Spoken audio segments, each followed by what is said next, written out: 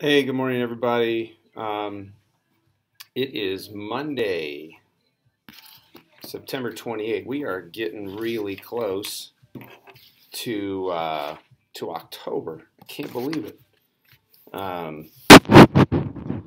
Couple things. One is, well, I'm going to talk about Seek and Knowing Love. I'm going to share just a couple of thoughts on that.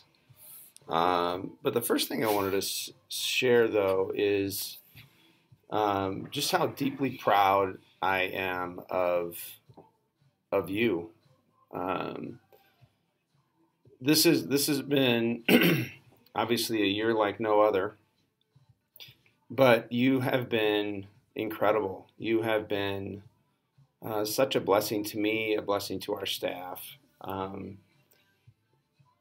the middle school it's a great place, and it's because of you and the staff, and I just can't thank you enough. I'm just so proud. You know, even when it comes to the masks, I know that we have to remind you every once in a while, and that's what we have to do. We don't have a choice. I don't like the masks any more than you do, but I know that they help, and I know that I want to stay in person and not be a principal from my basement office at my house. That I do know.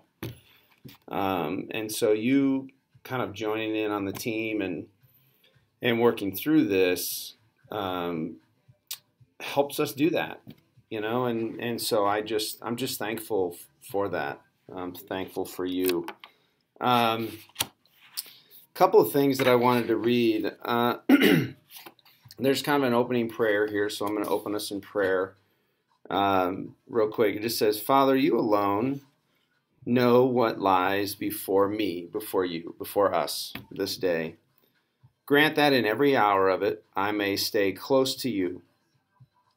Let me today embark on no undertaking that is not in line with your will for my life, nor shrinking from any sacrifice. In other words, I'm not going to back down, nor shrink from any sacrifice. So wearing the mask, that's an example of a sacrifice. We're not shrinking from it. We're going to just do it, which your will may demand. For my Lord Christ's sake. Amen. And then there's a scripture that I wanted to share with you that is out of Psalm, but it's out of a different chapter and verse. Psalm 63. It says, You, God, are my God. Earnestly I seek you. I go after you. I thirst for you. My whole being belongs for you. My whole being longs for you in a dry and parched land where there is no water. I have seen you in the sanctuary and beheld your power and your glory.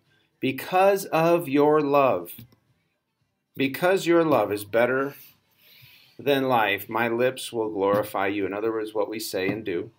I will praise you as long as I live.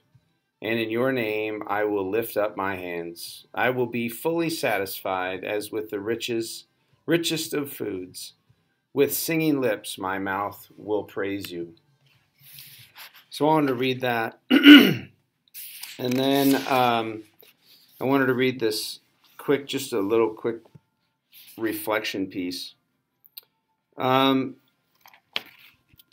It says, what does it look like to seek God earnestly? In other words, with all your heart and mind. The dictionary tells us that the definition of the word earnestly is serious in intention, purpose, or effort. Sincerely zealous. In other words, I mean, when you add up all those words, I mean, that just says get after it with all you've got. Now, that's a pretty weighty definition, particularly when we apply it to seeking God. But do I have serious intention when I seek God, or is it just kind of casual, haphazard? Yeah, if I do it, great. If not, whatever. No. It says intentional. It says now. It says with purpose. It says every day. I am serious in purpose, or am I aimless adrift? So am I all over the place? Am I serious in effort, or am I just kind of lackadaisical? So that's the question you're asking yourself.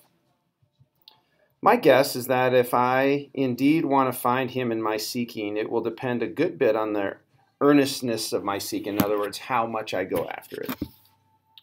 At least that's what Jeremiah would tell us. You will seek me and find me when you seek me with all your heart. The Hebrew word for earnestly is shakar, which means to seek diligently. This word gives the definite impression that the thing that is being sought in this manner is the first thing, the most important thing, or as Jesus said, the one thing. When we seek something in this way, all other things take a back seat. So what does it look like to seek God earnestly? Or more particularly, what does it look like for me, for you, for us to seek him earnestly? Exactly how am I seeking him? And is that enough? All great questions to ponder. Anyway, I thought that was good. That was a good reminder, for me at least. So, to seek and to know God, yes. To do it earnestly, like all you've got, even better. Okay.